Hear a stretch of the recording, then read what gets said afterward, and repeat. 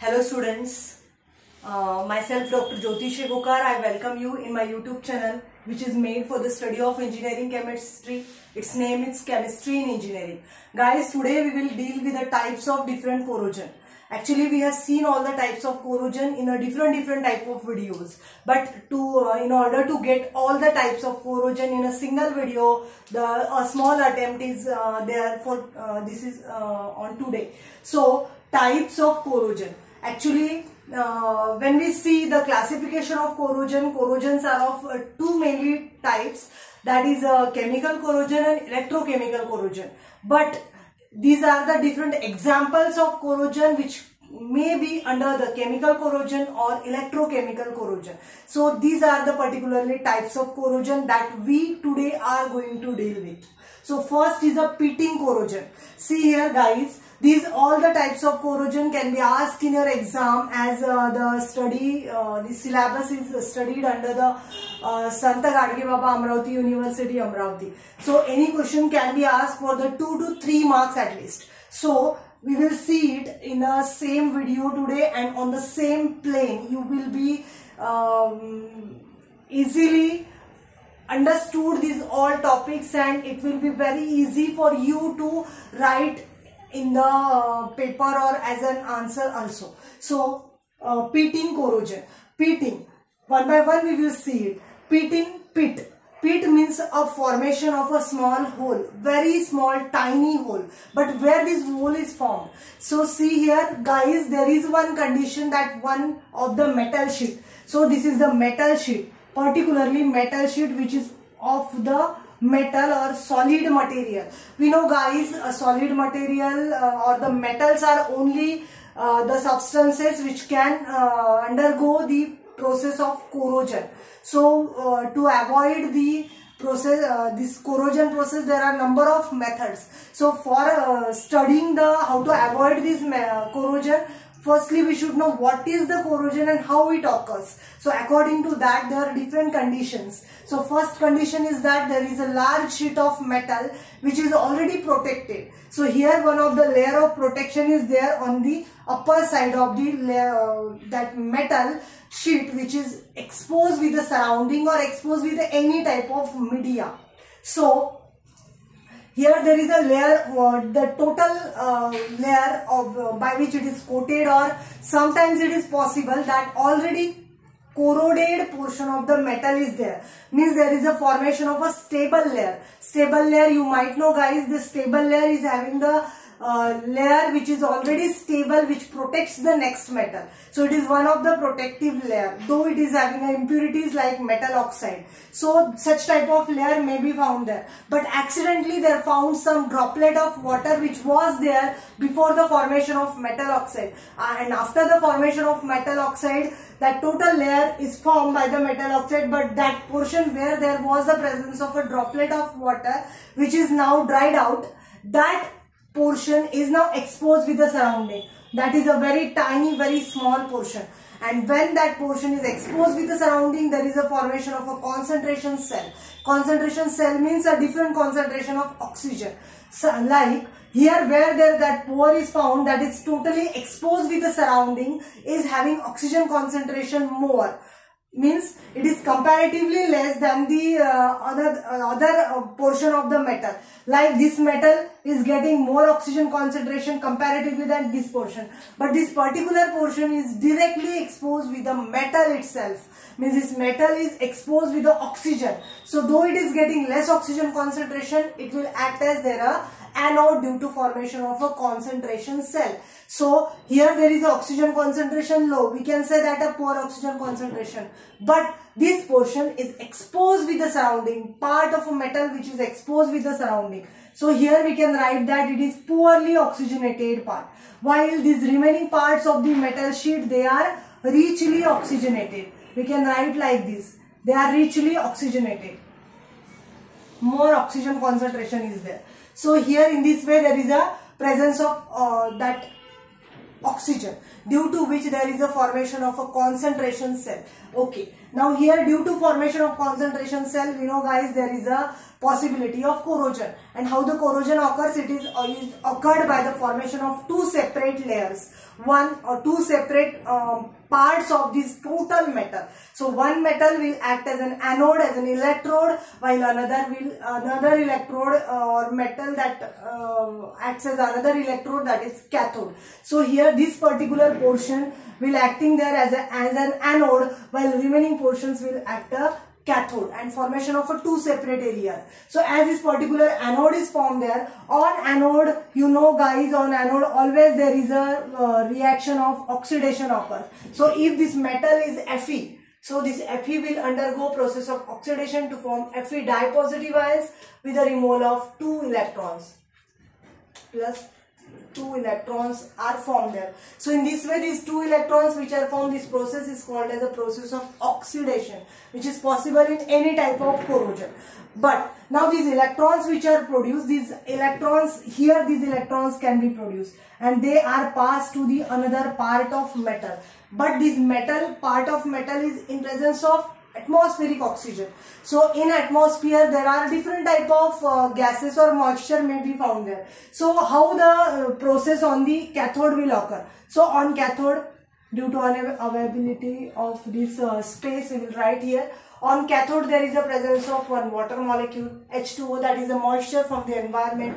Then one of the oxygen, that is half of oxygen we will consider, and the 2 electrons which are produced from the oxidation reaction. So by the reaction of this all, that is H2O, one molecule, half of O2 and 2 electrons, there is a formation of twice OH negative ions, that is hydroxide ions in the 2 moles they are produced, or 2 OH ions are produced there. So that is the reaction of reduction. So in this way, oxidation and reduction occurs, and there occurs ultimately corrosion. And here there is a formation of product of corrosion is there, which is naturally produced on the surface of that metal itself.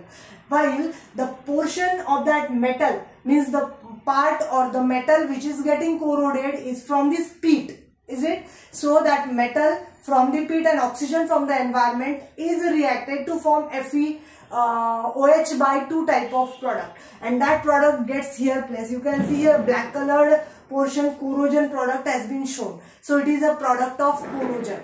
Now due to that the product has got placed on the surface, this portion of a peat is now again more exposed with the surrounding, and here that portion can be increase its size. So in this way there is a formation of a large pinhole or large cavity which can show such type of cracks due to surface tension in the metal. So it is too harmful that to leave a small space whenever during the coating or protecting the metal.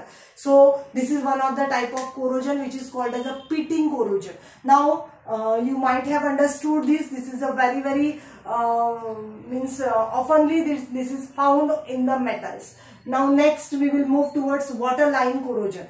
Waterline corrosion, this word itself indicates that it is towards the lining up of water. So if there is a large tank of water storage tank, just align with this level of the water, just below the level of water there is a one portion, you can see that I have shown it as an anode. So this portion just below the level of water is acting as an anode, and the same reaction will occur on the anode.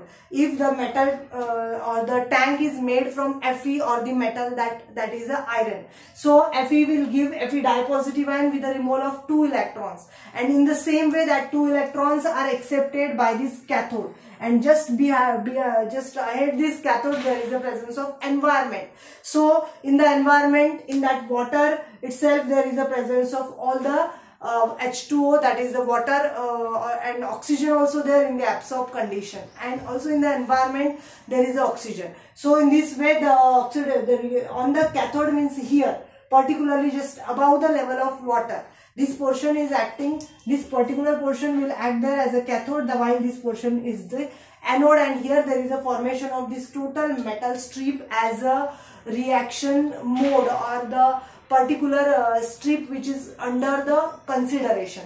So half portion will anode, half portion will cathode. Uppermost portion will be protected, while the lowermost portion just below the lining up of water is acting there as a anode and get corroded. Here there is a formation of electrons, that is as it is an anode, and these electrons are carried over with the cathode, which is uppermost part of the level of the water, and in this way here there occurs the process of reduction. You might have seen, or you can also Google it, that on the particular layer of the water there occurs the corrosion just below the layer. So it is because of such type of this is the reason, and such type of water tanks can be corroded by such type of waterline corrosion.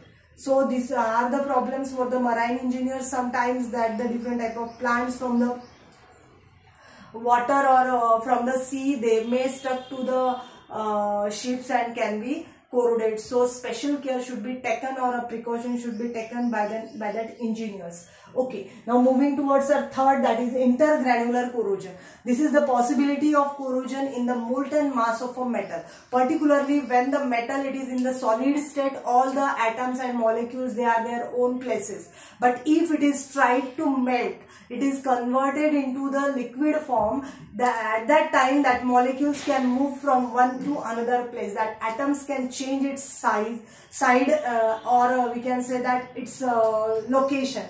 So in this way, it is shown in this way that these are the shown as a grain centers. These are the atoms of that particular elements. So grain centers are formed there, and if there is any unavailability of the particular environment, or proper precautions has not been taken, the atmospheric oxygen or different gases like oxides or carbonates can attack on these molten mass of metal, and they'll get the place in between the two atoms or two grains. That is called as a grain boundaries. These are the grain boundaries. So formation of again two separate areas. Grain boundary will act as an anode, and here there occurs the process of oxidation to give electrons. So same reactions are applied. This on anode Fe gives Fe dye positive plus 2 electrons that are accepted by grain centers itself. So here grain centers will be protected and grain boundaries will be totally get corroded. So in this way there occurs the intergranular corrosion. This is possible in the molten mass of any type of metal if it is directly exposed with the surrounding. So the different gases from the surrounding can attack and form the grain boundaries. So it is a possibility. So to avoid it, a particular special care should be taken during the process of casting of metal. Okay, now moving towards the next, which is called as a stress corrosion. It is not a stress of mind, but it is a stress of metal itself. When metal is quenched or twisted, or welds are given, or sometime it is having to give the proper shape, it is sharpened, or the particular joints are given to the metal, there is a possibility to create an internal stress in the metal. Internal stress, with the internal stress there is another factor which is responsible for the stress corrosion, that is external environment, where that metal is placed, where it is located. So here it is shown that it is in the aqueous solution. Sometimes more than the aqueous solution, some concentrated medias are there, like in the soil media, like in the marine water. If there is found these metals which are in the stress condition, there will be higher corrosion. So stress corrosion is depending on two main points.